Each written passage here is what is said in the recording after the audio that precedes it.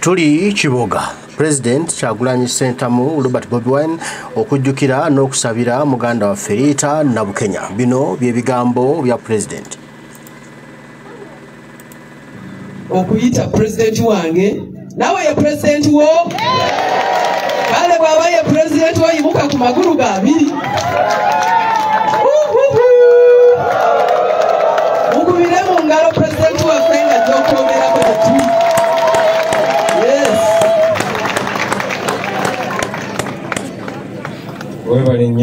Webali dala honorable.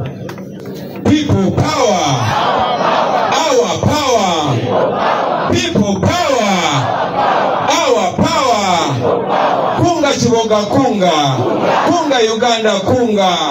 Kunga Rita kunga. Ra. Bana imwe tuliliko. Sebo Reverend Sebo Bishop Tomusange Nyabo Honorable MP atutwala wano ate Minister waffe ababaka ba Parliament mwenna bakulembeze bannange mu kibiina ba councillors abakulembeze mwenna mu bitebe enjawulo ba foot soldiers ba members baganda baffe abamawulire naddala mmwe ababaddewo ebbanga eddene abagasakasi kubanga gwe mulimu ne kubanga namwe mutwalanga obuvunaanyizibwa okutuusa bino bye tukola ku bannansi n'ensi yonna yonna mu mbeera eno nga Nakyebali atayagala mutulina atuwulize. Basebo ne banyabo Omukama mulungi era ekiseera kyonna.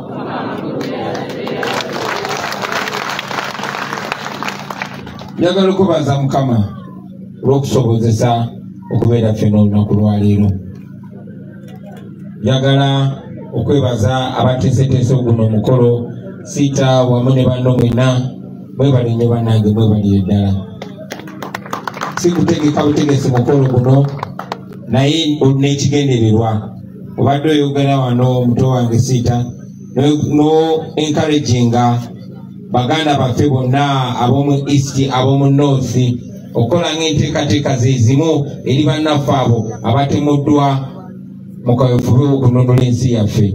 Obwo obubaka nange kennyini mbwendo osinze era nsaba obubaka tubutambuze bwetugerafoneramu. Njagala okwebaza ya Rita. Mwebale nnyo, mwebalire ddala, mwebale kutuzaala, mwebale kutuwa Rita ng'ekirabo, mwebale kuwa Uganda Rita, mwebale muzaala ne mumwola ate ne mumuyigiriza okwagala ensi ye kubanga buli kimu kiva ku ngozi, buli kimu kiva waka. Ne mugere enjawulo nze ng'omuntu baze njagala obebaza olw'okutuwerokaminganga ne mutwaniriza ne mutatugobaganya ne mutatwesamba mu mbeera eno ng'abo abatufugisa emmundu abalina buli kyabugagga bataddewo pressure ku bantu baffe bonna bonna okugezaako okutwewala okubapushinga okuteekawo distance wakati waffe nabo. Mwebale nnyo mwebalire ddala. Waswa muto waffe yali avuga Rita olunaku lwe bamutemula abadde ayogera wano twena tukwatibwako naye nze mbadde ntuddeawo mbadde nga gwe batuuzizaako kilo 100 mpulira obuzito ate nga si lwaleero lwokka naye buli bwenfeesinga famire z'abaganda baffe abatemuddwa famire abakyalo b'abaana baabo abali mu kkomera abo abaabuzibwawo mpulira obuzito. Twebaza Katonda olw'ebyawandiikibwa kuba nzijukidde Mukama waffe Yesu bwe yali ku musaalaba naye kennyini omwana wa Katonda n'atuuka n'azitobera n'agamba Mukama oba obinzigyeko bino obitiko omulala. Nedooza muli Katonda nga mugamba nedda ssebo ekyadda mabega walinya y'amagye. So mpulira nfuna feeling ebiseera bingi nnyo nga mpulira nga nze alina obuvunaanyizibwa buli Museveni waatemula omuntu buli waatemula omu ku bakomredi baffe mpulira nga nze alina obuvunaanyizibwa ate naye kennyini ng'akozesa zi TV zi radio ne bannaffe bennyini be tuli nabo mu struggle ne bagezaako okukiteekamu olaba oyatiisa abaana b'abandi ng'eyabatemudde bamulaba ali awo eyabatemudde yagamba mulaba alinga nga mulaba bwandeetera okutta abantu. Njagala obeebaza abakadde baffe mwebale nyo buli omutwaniriza mulaga nti tukiriza mu si kikyamu kubanga si kikyamu amazima ga Katonda mukulu. Twasinkana nga tuva mu background za njawulo. Nze nali mulaasi ebirimu ez'okuba temukyazirabako naye bwe muntunuulira ne mulaba enjoto ezimbunye mumanya gye nava yenze ate nga tuli bangi. Bakadde baffe twakoma omulanga ne tuyita bannaffe naddala abo abavubuka kubanga abantu abatufuga ebiseera bye mu maaso byabirekadde emabega kati bali mu kulya byaffe na by'abaana baffe. Kati bwe twagulawo obwongo ne tulaba ng'ekyobugagga kye tulina okukola kwe kuggulawo obwongo bwa bannaffe bonna bonna kubanga twakula batugamba mwe bakulembeze ab'enkya. Obudde bwakyadda Museveni yajja wano gye tuwamba nga ze nyina emyaka 4 kati nyina emyaka 42 ntambuza paka mu kuyingira 5 ate nga balala bonna bwe bali. So bwe twakuba omulanga bannaffe bangi bakinyoozi bakanyama abavuzi ba booda abakola ki bonna batwegattako ne Rita mwe yajjira era nga mune bwagambye nagamba abanaye ate nga mwe muli bato nnyo. Laba abaana b'abandi bato baana b'abandi balungi ng'era bo balaba mukadde wange bandibadde bakola ebirala bandibadde banoonya obulamu bo ng'abantu naye kubanga bakimanyi nti wano e Uganda ate nga tubadde nga tukibanyonnyola ti ensonga lwaki twagala okutereeza obulamu eri buli omu si kuba nti ffe twaliya si kuba nti twali tetusobola kwetereza ng'abantu naye tukimanyi nti ensi ekulemberwa obulungi naddala nga ngagga nga Uganda bw'eba ekulemberwa bulungi ne bw'obeera mwavu otya obwavu bwo bukoma mu nnyumba yo kasita ofuluma ebweru obeera mugagga nga Sudiru bw'oba otambulira ku nguudo ennungi oba obweyonjoyi nga security ennungi amalwaliro malungi amasomero malungi n'ebirala byonna byonna. Kitwasalawo tukiterereze buli omu kuba we weetereza wekka. Bw'obeera omugagga omu mubaavu 10 gw'obeera omwavu 100 naye tumunsi ekulembebwa obubi ng'eno Uganda ne bw'obeera mugagga otya obugagga bwo bukoma mu nnyumba yo bw'ofuluma oba mwavu kobeere Sudiru bw'ofuluma ebisobola okutuuka kwoyo Safina ebisobola okutuukako. Mwalaba omugagga apunye ono yabaguza emmere mu COVID yafuna accident naye bamuteekawo ku seminti ng'abalala. Kyovola mukadde wange twagala okutereeza ensi yaffe ate nga tumanyi tujja gyetereza kuba buli kimu kiri ku saidi yaffe nga kwotadde n'emyaka. So Rita bwatwegattako bakadde bange tetwabatwala mu ndongo tetwabatwala kunywa mwenge tetwabatwala kola fujjo wabula buli omu yayigiriza munne nga bwe tukyagenda mu maaso buli omu okuyigiriza munne okuteekawo ensi ennungi kubanga kisoboka tusobola okulaba kweyo Uganda mu biseera eby'obulamu bwaffe. Naye nga bannaffe bwe bannyonnyodde tiwa ne Uganda akola ebikyamu bamuwa empeera ate akola ekituufu abanga azizza omusango. Ensonga lwaki n'omutemu asobola okutemula omuntu n'atambula nga ali free naye mpaka leero abaana baffe bakyali mu makomera. Olunaku lwajjo nabadde ngenze ekitalya kukyalira ku baganda baffe abasibe naye ne baŋŋaana balaba bamanyi bwe naagendayo nja bazaamu amaanyi bwe naagendayo ebyo babagamba nti Kyagulanyi yeetola ali eri n'abaana be yeeyagala mwe muli mukomera ebijja kuba biweddewo. So bateekawo oluwonko olwo era bategeeza nti waliwo order from above temukkiriza babalaba kubanga waliwo obufiisho bwa gavumenti abagenda okujja okubalaba. Abo abakozi ba gavumenti babadde babatuukirira mwenna batuukirira maama Yasin Kawuma batuukirira maama wa Kawenja batuukiridde buli omu nkakasa nammwe bati banabatuukira bajagezaako batuukirira naye nkakasa bagezaako dda okubatiisatiisa okubagamba lwaki mukkiriza abo abantu okuggyebwamu.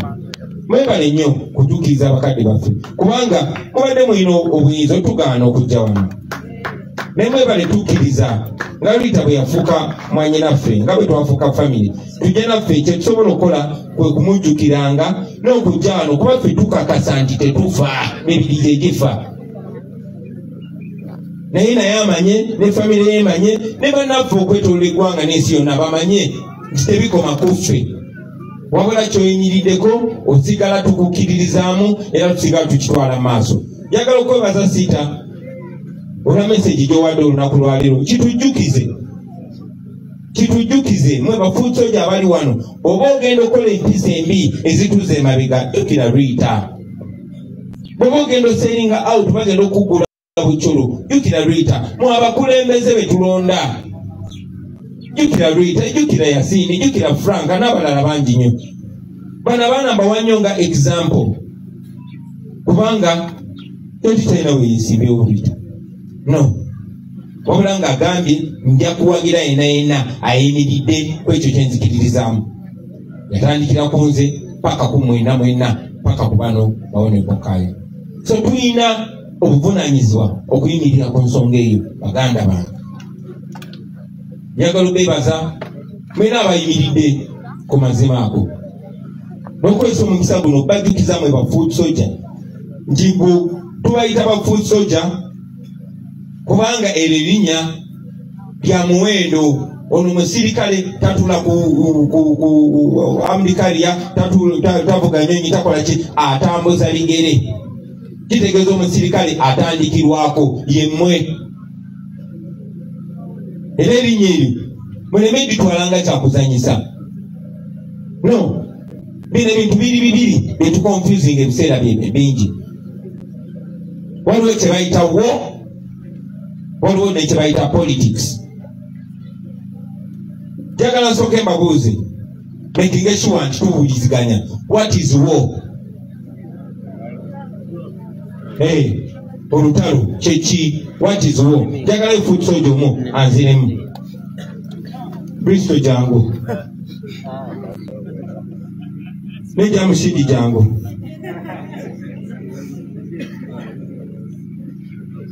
Julie, what is war?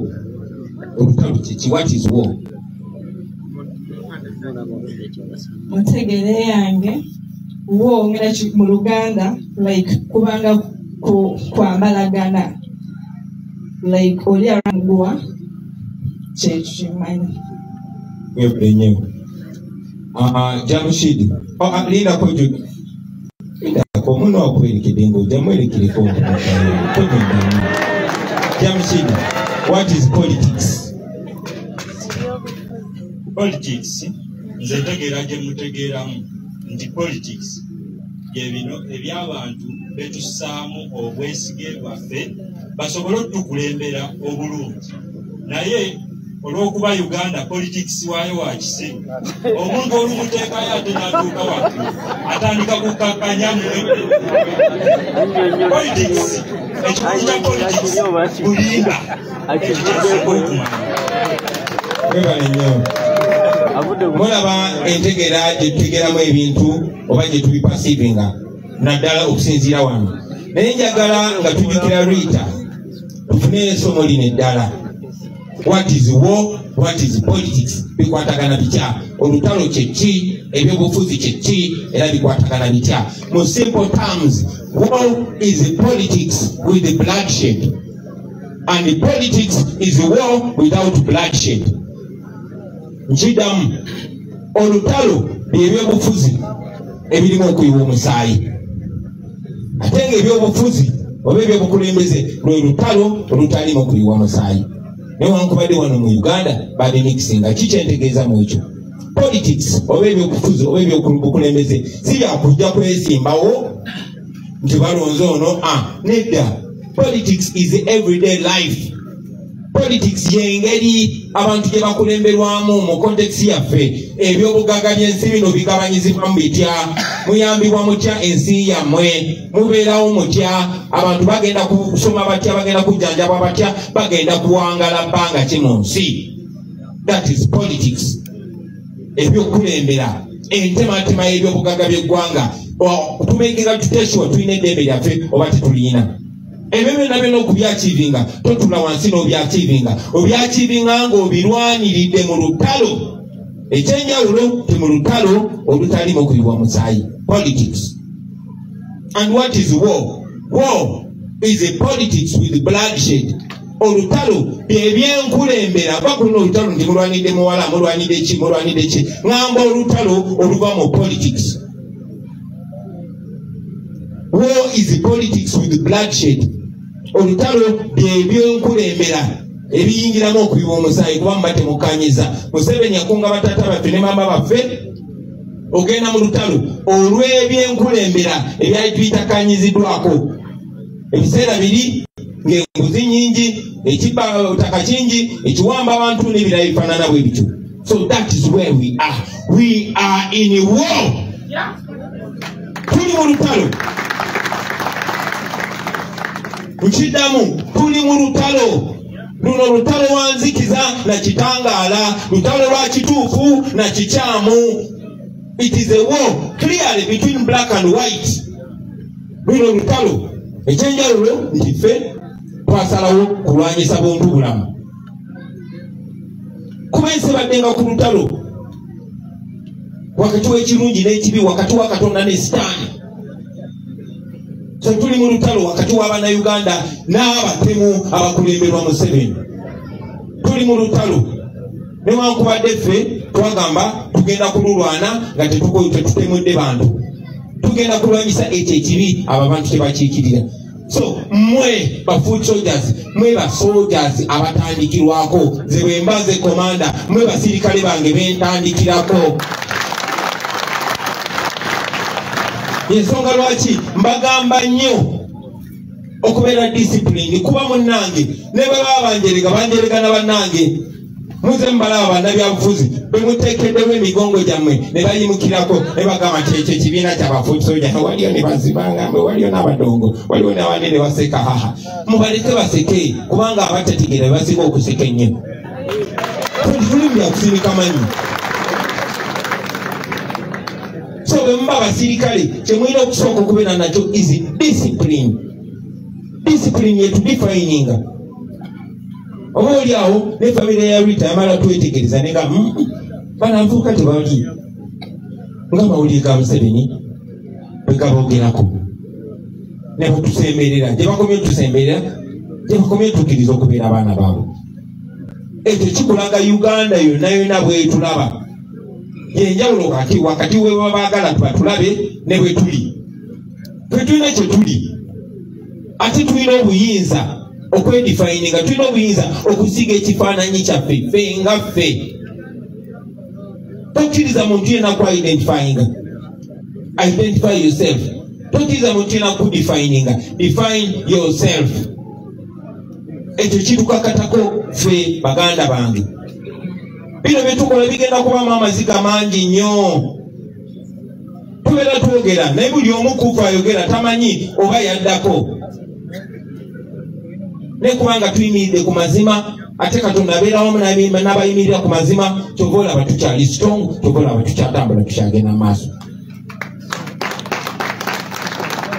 Mugenda kuba disappointed nnyo. Muno gw'okkiririzaamu gwe baakusiba naye mu kkomera gw'olowooza fuutsojja muno agenda kera ku makya akuseeringe out akutunde nebumwetuleyo. Temugwamu maanyi, temuva ku mulamwa. Ojakera ku makya omuntu gwe wali osinga okuba ekitiibwa.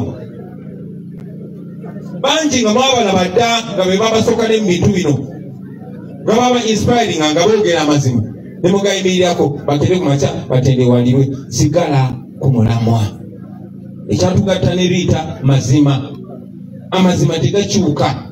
Emyaka kisobola okuyitawo, basobola okugasibira mu kansenge, basobola okugasiiga ettaka, basobola okukola bwe kibyo byonna byonna, naye oluvannyuma lwa byonna gajja kubanga gali wali nga mazima.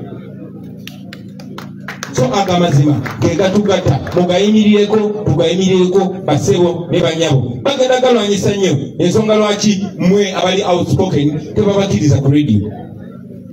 Waliwo radio nyingi nnyo ezitakukyaza nga nze emyaka gimanyi wano ajja kubuusa abantu nezi TVs. Twebaze Katonda nti tukyalina social media newankubadde kati ne Facebook bagigala, TikTok tetumanyi bbanga kiri bayezigazaayo gigala newalala. Naye musigale ku mazima kubanga tulina omukisa, twabuuka tetwabuuka tuli bangi nnyo. Amazima ebeere nga ye marketing scheme bagatta nga kyekitugatta kyokka sidinfe wabula amazima ago, era nga twa identifying nga tetugogera bwogezi wabula nga tugakola ne mu bikolwa byaffe. Engeri yokka tesobola okusigala nga tugamba titukiikirira Rita yatuvaako yazanya paati ye nga naffe benna olunaku lujja okukya tufe. Naye oli sure tugenda kujjukiranga Rita? Oli sure nti bw'oliba otuvuddeko ne bw'oli ne bw'aliba yeesanze eggulu agamba nsubiddwa okugenda okulamusa Rita oba okusabira Rita? Ekyo kyekyobugagga ekigenda otulwaninga paka nga tuwangudde. Njagala kubaagula baganda bange nga mbawa assurance. Tewali muntu yali awangudde mazima. Tewali muntu mu byafaayo byonna byonna yali anyigiriza abantu n'awangula. Tekibangawo. Olaba n'abazungu abajja nga beesiize ekifaananyi kya Katonda ng'owakanya oti omuzungu emyaka 6 egiyise. Ne bakeera ku makya bano ne bagamba nedda ssebo era okumaliriza nga babawangudde. So, tewali muntu mubalabye ba Mussolini, mba Hitler, mba Gaddafi, mba Amini, kati ba Museveni wuyo naye era mulaba atandise okutota. Tewali muntu anyigiriza abantu asobola kuwangula. Osobola okutta bosse, osobola okusiba bosibye, osobola okukola buli kimu kyonna, osobola okugula booguze. Naye n'abo abaguliddwa nkakasa bwe bali tebali comfortable. Ekibi kibalumiriza.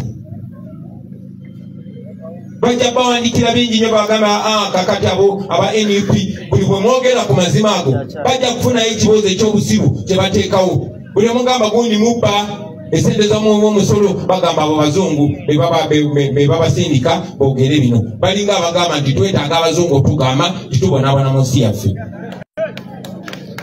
Anita Mongo wabbye sente, Museveni wabbye sente, abo bali babisiyaga be babawagira. Mulowooza tuli mu 1962. Kuno omulembe gw'abaana bagezi babuufu. Bayinza basiruwaza. Era abali mugezaako okubasiruwaza just mutunuulye kutunuuzi. Era omulano gahano muzeeyi ali mu generation nkyamu. Bali mu generation nkyamu. Ne mugende maaso nga mukiikirira generation yaffe baganda bange. Nze nga mbagamba nti buli omu Kyagulanyi Adam oli Kyagulanyi ghetto speaker. Buli omu Kyagulanyi. Osobola okuweesa ekitiibwa fight eno n'ogyongerayo. Naye tosobola okuginafuya munnange ng'oli ku mazima ne nokiriza obusungu ne bukuyinga bana bantu baagala just tujjako bujja baagala tunyiige ayogere ebyekisiru afune kaafu then bagambe obalaba. So discipline kwe kwerekereza ky'oyagala okukola newankubadde oyagala kikola ate ng'osobola okukikola. Discipline kwe kweregereza okunywa omwenge ng'olina sente zikugula ate nga n'ennyumba gw'ojjeegulirawo naye n'ogamba sijja kunywa. Discipline bavubuka mmwe kwe kwerekereza obwenzi ng'omuwala oba omulenzi omulabye ate omalako ne sisimu zonna zikola naye n'ogamba kankyerekereze. Discipline kwe kwerekereza okuwemola. Discipline kwe kwerekereza okuyomba Julius Katongwe. Discipline kwe kukakanya obusungu n'ogamba kankozese logic kankozese bongo kubanga bwe nkayuka ono omusajja bwe muwemola bwe muvuma then kijja kuba kituo kyaffenna. Mubalabye kakati tebakyagamba nti byetwogera bikyamu. No, tebasobola gamba byetwogera bikyamu naye bagamba ekikulu muvuma nnyo, ekikulu muli mukozesa nnyo obusungu kati wennaafuna obuyinza munakola kinga kati muvuma. So tubeere smart, tubeere bagezigezi ng'ebyana by'omusota. Nebo okwata omubbi ngabbye agamba ekikulu kati gwe onkutte bubi. Kwegambaga tufuneyo n'enkwata gy'oyinza okwata omubbi bogenda omukwata okosoosayo gwa ddyo nagwa kuno tuganda omugamba nsebo omubbi. So mubeere smart baganda bange, mubeere intelligent. Tuli mu nsi ng'egezaako okuziba amazima. Waliwo ekigambo mwe futoja mukozesa nnyo internet mugende munoonye ekigambo kye bayita gaslighting. Kigambo kiyita batya Julius? Gaslighting. Ekigambo ate mukikozese kitegeeza omuntu gw'osongera ku nsobi ye nti eno naye nagezaako okuzanyira kubonga kulageka akwogera byobubi okay ensobi naye awo imidia kwano nabo bawo nebekyala ensobi okay ensobi naye ogikutte bubi kwata bulungi ensobi eyo ensobi eba nsobi ekikyamu kiba kikyamu oba fusoja yakikoze oba ze president zekikoze ekikyamu kibeera kikyamu ate mubeere radical kubanga ne Yesu yali radical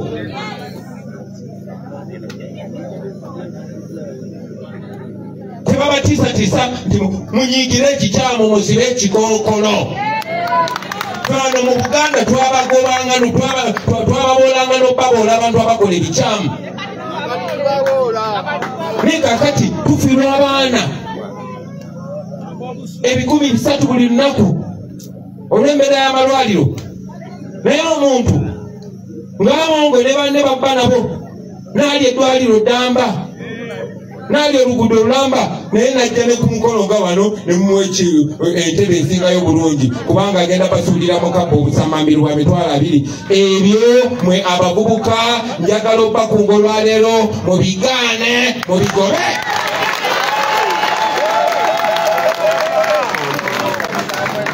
Mubbi anakyogeddeko era kyajja okumaliza nakyo mulabe wa Uganda ye Museveni mulabe wa Uganda yani ye Museveni bana abalala akozesa bakozese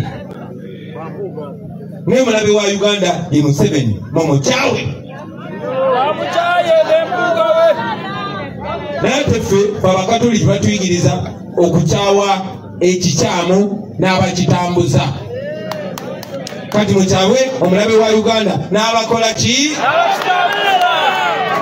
lwaki sikomaawo naye mwebalina okukuliza abaganda bange temuggwangamu maanyi mugende maaso nga mwagala namufuuke family buli omubeera ng'obuulirira munno gwakozesa internet obubi notopushinga struggle oba otunafuya oba otuza emabega tetwagala bituza amabega tukipinga maaso nga tutugenda maaso ate oyo omuntu gwemulaba avudde ku mulamwa mbasaba temumumalirako budde bungi ensonga eno njagala mugiwulirize mwabeetala omuntu bwate temumalirako budde bungi abantu bangi bwe mwalonda njagala okwebaza Honorable Nsanja Sabo yemirireko ssebo oyo omusajja omulaba ng'ekibiina kya NUP tetumuyinako buyinza kuba tetwamuwona kaadi ng'agenda okwesembawo naye yamanya nti bannayuganda banyigirizibwa oba NUP oba si ba NUP be baamulonda n'agamba mwe bantu mwe muli ku kituufu nja kugenda n'omulamwa gwammwe wadde tetwamuwa kaadi sibone bwetulira naye bangi nnyo bwe mwawa kaadi bangi bwe mwawa kaadi of course nga toliimu ono ebukayo nze twali nga tuli ku motoka ne Ashraf Kasirye katsaawa zino twamusindika mu America twebaza abamusapotinze kugenda kumubagira akawanga ak'ekiwaanyi kubanga baamukuba ki projector kya tiagasi n'obwongo ne bulabika ne mbulabako naye twali tugenda wa Kagabo ku campaigningira Kagabo nga tumuwadde ne kaadi kati yatuseringa out mukyali ku Kagabo mukyamwogera nako kati abantu abalinga Kagabo lwaki bamaliwa obudde lwaki mukyabapostingako lwaki mukyaboogerako temulina byakola abo mbeerabire eyo diversion tumuvinge mujja kulaba bangi abaana abatunda temubalwako kasi omulaba n'omunyeenya muno wano mufu ekisembayo nja kwebaza nnyo nese kwebaza mukwano gwaffe gwesijja kwatula linnya kubanga yatugana okwatula erinnya lye naye yatuukirira mukyala wange n'amugamba ayagala abaana baliita ye n'abantu abalala bangi mutuyambye mutukoze bulungi bano abaana sometimes engeri gye bali baana bato olumu beerabira n'okwerabira nti maama waabwe yafa okugjako omukwano gwa maama we gujja ne bamumiisinga naye mubalabiridde mubaweeredde mwebale nnyo mwebalire ddala bwe muli bali mutuwadde olukusa kulibaatukkiriza mwebale nnyo basebo ne banyabo mwebale baganda bange kompuliriza people power our power Honorable Kana Kasembayo kako twaniriza nnyo baganda baffe abatwegattako n'abalala tubaaniriza buli ajamba mbagambanga bulijjo mumwanirize nga gwe tubadde naye basaba mufolowinge ekitangala mumwanirize era njakubeerawo ku Lwokubiri abo abaagala okwegattako bajja ku kitebe kyaffe tubalayize tubabatize mu butongole. Assalamu alaikum. President agambye nti ku Lwokubiri tuli ku kitebe ekipya National Platform wali e Makerere Kapule ate nga twaniriza abo bonna abagyetaaze oba abyetaaze okujoininga National Platform. So please, Lwokubiri tubeereyo ffenna e Makerere Kapule. Tukujjukizaako nti oba tonna bakufolowinga ow'Omukisa TV bambi tufolowinge. Waswa, thank you so much.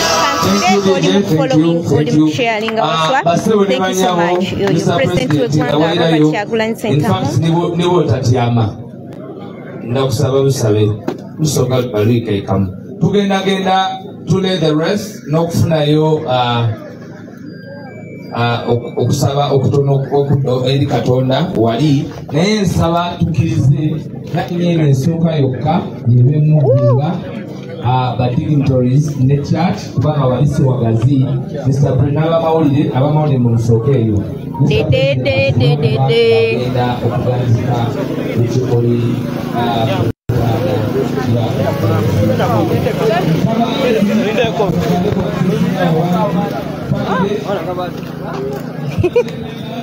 otidde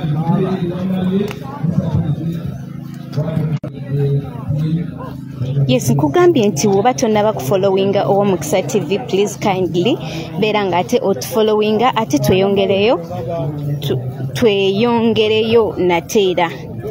So embeera bweti bweri president agenda kujja ate abeere ng'ateekako ekimuli ku Rita Nabukenya ate tweyongereyo e Kampala. Mwebale nnyo mwebalire ddala mwenna obwedda abaliko nakati abakyaliko. Yes yoyo muganda waffe Rita Nabukenya.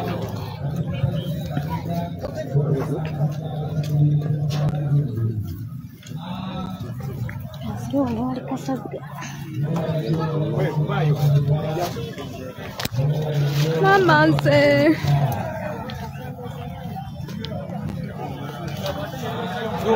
right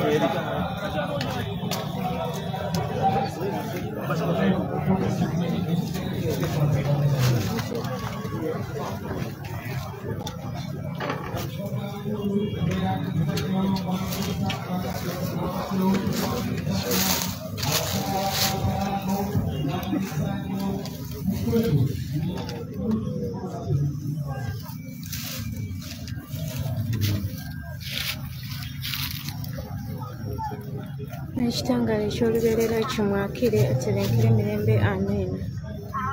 Ekitangala eky'olubeerera kimwakire aterenkere emirembe amen. Kimwakire aterenkere emirembe amen. N'ekitangala eky'olubeerera kimwakire.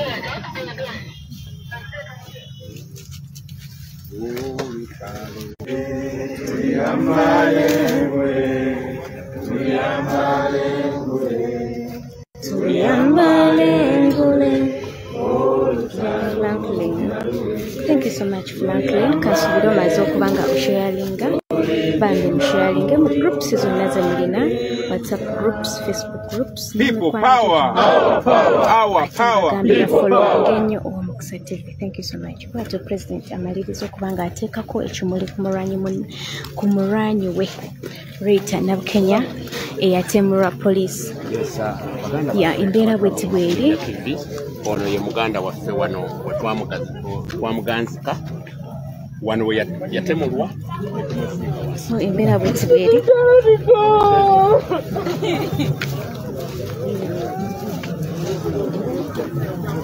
naye nga nsonga kyekuyisa ku munno waggulu mazima kama bawe ekyomula ekitagwawo n'ekitanga